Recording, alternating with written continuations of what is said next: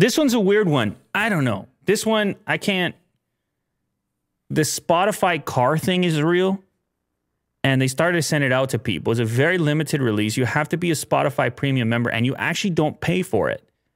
If you're selected, they just send it to you because they're doing some sort of study, some sort of testing around this thing. See if people want to use it in the US. They're still calling it car thing, eh? That's the actual name, is car thing. And it is this display that fits kind of into your vent in your car. It has a big dial on it, a little screen, and it connects via Bluetooth to your vehicle, but then also to your smartphone. It has to pull information from your smartphone. And so essentially it's a remote. So I guess your phone is free to do whatever you use it for, maybe nav, or maybe it just stays in your pocket. And then you immediately start interacting with your Spotify content on the car thing. Sure. You're smirking. Well, they have two navs going on. Weird. Oh, you're talking about this individual? Yeah, this picture just Yeah. Well, got me tickled. A lot of people prefer the smartphone nav because depending on your vehicle, it might not be all that updated or comprehensive. It doesn't have as many points of interest. It certainly doesn't show traffic for a lot of different in-car systems. Yeah. I'm guessing you can use that screen for something else, if anything, and then use the nav on your dash. I'm just making this way more complicated, but anyways. Yeah. Yeah, it's I mean, this setup that this person has is quite chaotic. Obviously not ideal. But this is the reality for a lot of people because in-car systems have sucked. Mm-hmm. So they end up mounting their phone, and then Spotify is like, okay, you're busy looking at your nav on your phone, so now we're going to give you this other screen, but then it's clamped onto the, I mean, this is just a nightmare scenario in the whole cockpit. Just another wire that's coming out as well. Because you got to power it from the cigarette or the 12 volt or whatever it is. Either way, it's interesting because Spotify is not a hardware company, and it's tough in the hardware business. Now, they don't have a problem making money, but I haven't been such a huge fan of their mobile app. It's kind of, I'll jump in there every so often. Mm-hmm.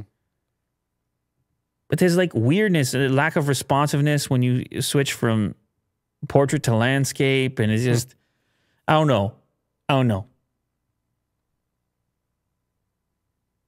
They seem to be indicating, like the indication seems to be that it's a fact-finding mission. This person's installation looks cleaner.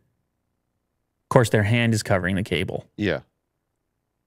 But yeah, I mean, maybe. I just don't like that I'm connecting that to the car and then the phone to that. It's like, is that really going to be smooth sailing every time?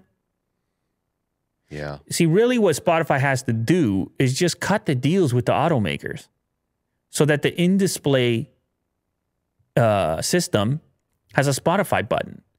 Yeah. And then it launches me to that interface.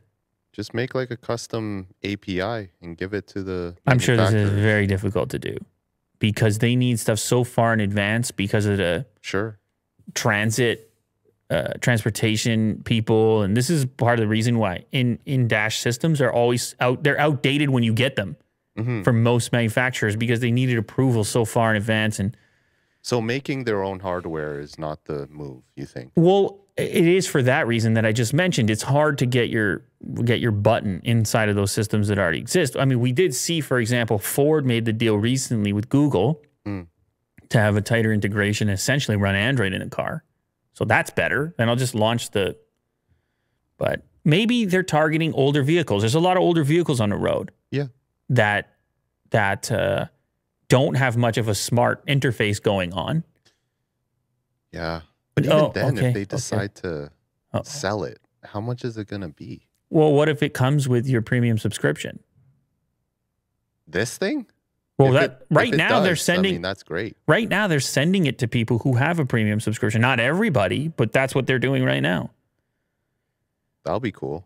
I mean, if that's the case. If it's free with your premium subscription. I don't think it's going to be free forever, but maybe there's like another tier of premium where it's somehow This is bundled in. Yeah, somehow is included. I don't know how they're going to do it. It also is voice activated, right? And there's a lot of cars out there that don't have any kind of voice inputs.